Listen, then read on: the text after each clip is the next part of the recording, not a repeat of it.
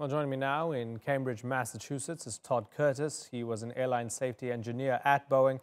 In Washington, we have Jeff Guzzetti. He's a former director of the Federal Aviation Administration's Accident Investigation Division. And in Chattanooga, Tennessee is Jim Hall. He's the former chairman of the NTSB, or National Transportation Safety Board. Gentlemen, thanks for joining us. Good to have all these perspectives on the program. Jeff, let me start with you. We have Lion Air Flight 610. Yes, sir. We have Ethiopian Airlines 302. Hundreds of people dead. Is it Boeing's fault? It's way too early to say. And typically, Imran, it's not usually one entity's fault. It's a whole list of reasons and contributing factors. And I think in both of these cases, it's too early to nail down what the actual cause and contributing factors were. Jim Hall, the tools or the humans? Well, again, as Jeff said, the investigation is underway, and it's too early, really, to know what the results of that investigation will be. I'm very pleased that in the interim period of time, the Department of Transportation Inspector General and Congress is looking at the certification process on this aircraft, and we'll be looking at how decisions were made around that process. Todd Curtis, as we've experienced the aftermath of the tragedy, especially those, the people who've suffered loss when it came to the Ethiopian Airlines crash, and before that the Lion Air flight, and then there was a grounded plane. A lot of people have been zeroing in on the anti-stall software, and they feel that there's definitely a connection here, and it's something to do with that. Do you feel that way? Well, I feel that there's tantalizing evidence that there may be a connection. But as Chairman Hall and Jeff said earlier, it's entirely too early to draw a final conclusion. And certainly the Ethiopian authorities are looking very closely at this with respect to any connection with Lion Air.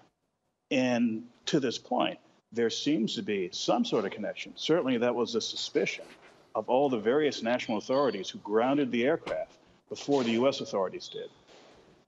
And Jeff, if it can be determined that there was a problem with the automated system and there was a kind of hack, right? So there's a little bit of a nosedive and then you've got to do something manually to bring it back up.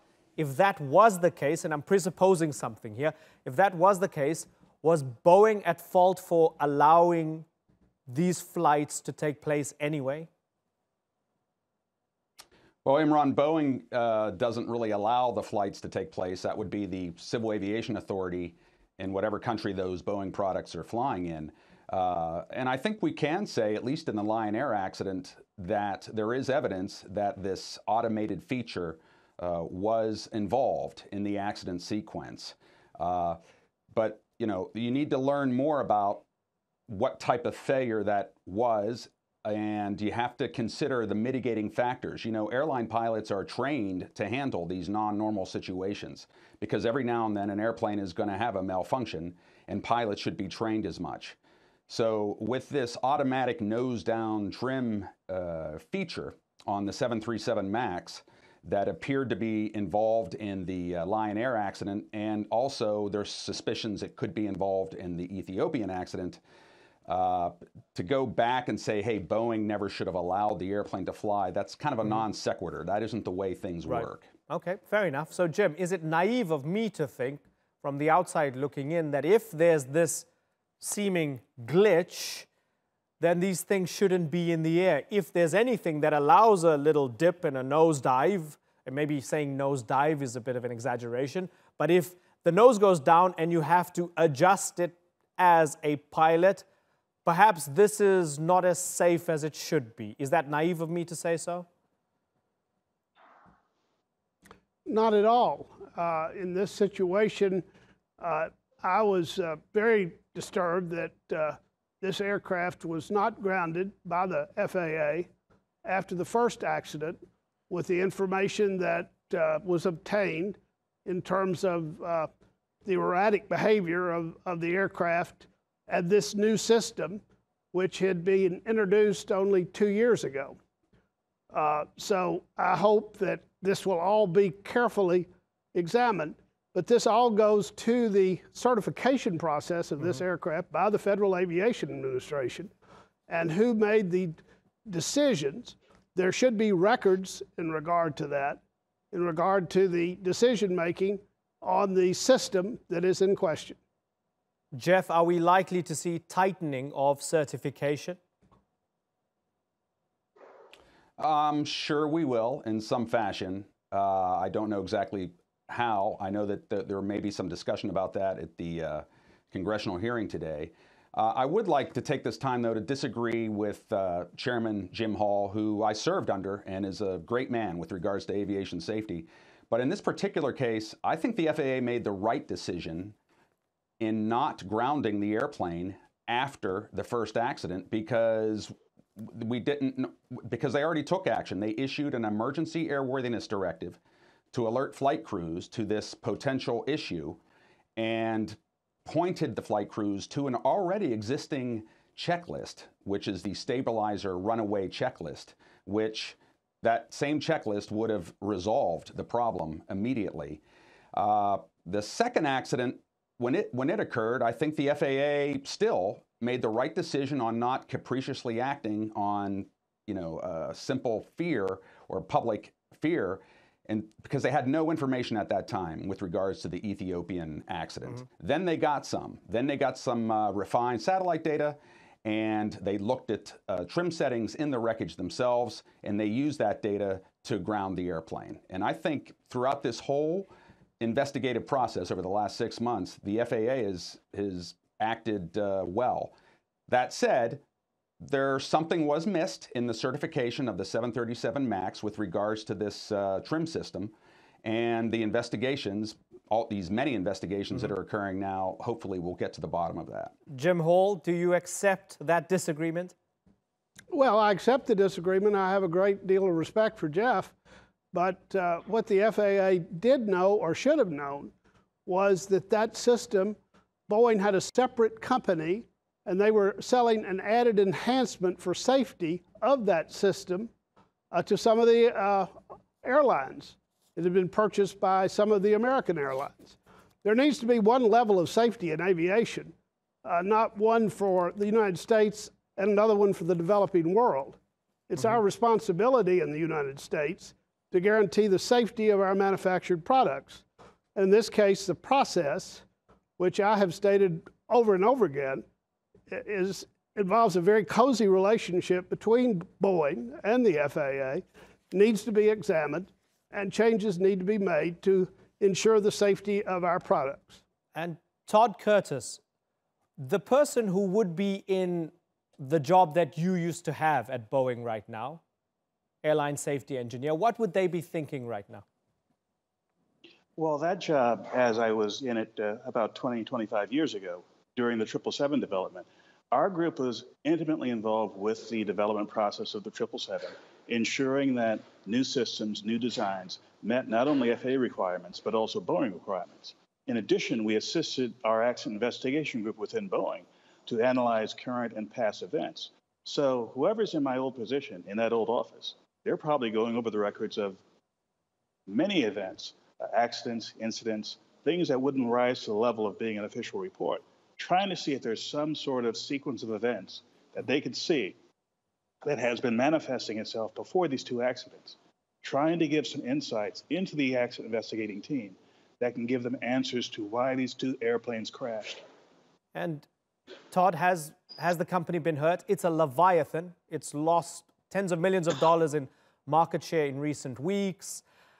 This is a major company. They've come out with a few statements. Has their response been acceptable over the past few weeks? Well, their response is muted because they're involved in both of the accident investigations, and by long-standing international agreement, it's the countries leading those investigations who are the last word on what the investigation has accomplished, what they have discovered. So if Boeing has discovered anything in the last few weeks, they will be silent on this because they have to defer to those authorities. Jeff Guzzetti, how have you assessed Boeing's response over the past couple of weeks? That's a good question, Imran, and I guess what Todd said is correct. there's not a lot of wiggle room for Boeing to make with regards to sending out a public message, because the ICAO Annex 13 standards says that only the Civil Aviation Authority, Accident Investigation Authority, has the authority to actually be the one voice publicly for the investigation. So Boeing has to be mute on many issues. That said, they can still say things like, we offer our condolences, or we're on top of this in some fashion. So I'm sure in hindsight, as their communications people look back on how they reacted, there's probably some room for improvement. Jim Hall, questions from passengers around the world about airworthiness, trust. They wonder if they're going to be safe. Is that just natural now for people to be nervous that perhaps what seemed infallible is not so infallible after all? Well, we've made great progress in aviation safety through a system of checks and balances similar to that which is used in the United States government. Boeing has been a fine corporation. They build excellent aircraft. The situation here that needs to be carefully examined is on the introduction of this new aircraft, were any boxes skipped, or were things done differently that resulted in these two tragedies that took almost 350 lives. Those are facts that are out there. This is not unusual. You know, Boeing introduced the 787. There were problems with the battery. The plane was grounded. There were things that were fixed on that aircraft, and it's back in service today. That's why we need to be very cautious and prudent in aviation. When we introduce a new aircraft and there is one crash and then a second, we don't need to be waiting for the third in order to make corrections. Todd, is that a fair point? That's a very fair point, because safety, or more precisely, the management of risk in aviation, is an ongoing enterprise. And one doesn't have to wait, and one should not wait for a tragedy to strike before problems that are seen are resolved. And this should be resolved not just because the FAA or some other entity, government entity, says so, but because those directly involved in the design, manufacture, and operation of the aircraft have a responsibility and a duty to do so. Right. And Jeff, as you mentioned earlier on, with Congress looking at it, with the Justice Department, with the Department of Transportation, the FAA, everybody's trying to get to the bottom of this. Do you believe that they will get to the bottom of this? I do believe that they'll get to the bottom of this. Frankly, I think these growing number of investigations, some of them criminal investigations, is a little bit blown out of proportion, a little bit of hysteria in there. The most important investigations are the ones happening on the ground in Indonesia and Ethiopia. The Civil Aviation Authorities, so it's the KNKT in Indonesia, and it's the Civil Aviation Authority Accident Investigation Group in Ethiopia. They're purely motivated to determine the cause without any determining blame or culpability. They want to get to the cause and factors and issue recommendations. And with the help of the NTSB and Boeing and the FAA and the other parties to those investigations, they will get to the bottom of it. Okay, well, Lion Air Flight 610 in Indonesia left 189 people dead. Ethiopian Airlines 302, 157 people killed. People want answers, lots of questions, lots of blame at the moment. And it's been really good to get somewhat technical analysis from all of you as to what could have possibly been the reason. And I appreciate the humility from all of you as well, despite all of your expertise. I really appreciate it. I don't get it a lot on this program, which is mainly political, so it's been fascinating to talk to all of you. Todd Curtis, Jeff Guzzetti, and Jim Hall, good to have you on the Newsmakers. Thank you for having me. Thank you. Thank you.